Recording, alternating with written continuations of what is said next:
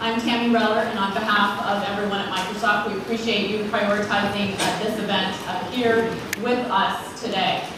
Well, the engineering and the collaboration across Windows that happens here in Taiwan is critical to the success of Windows. So it's therefore incredibly fitting for us to have this opportunity in this setting here in Taipei to provide an update on the next version of Windows.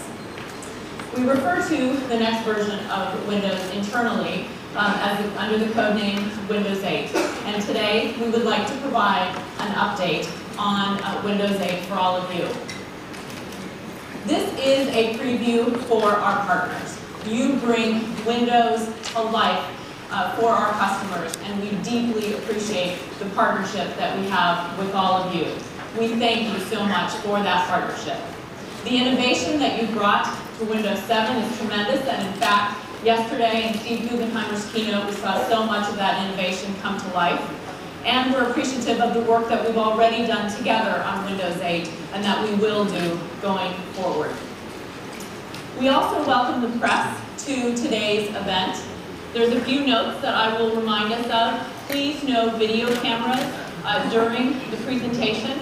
There will be a photo opportunity available right after the presentation here today.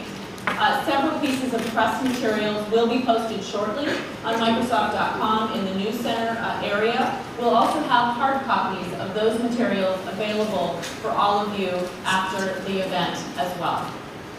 So to provide an update on Windows 8, I'm pleased to have Mike and Julio here to do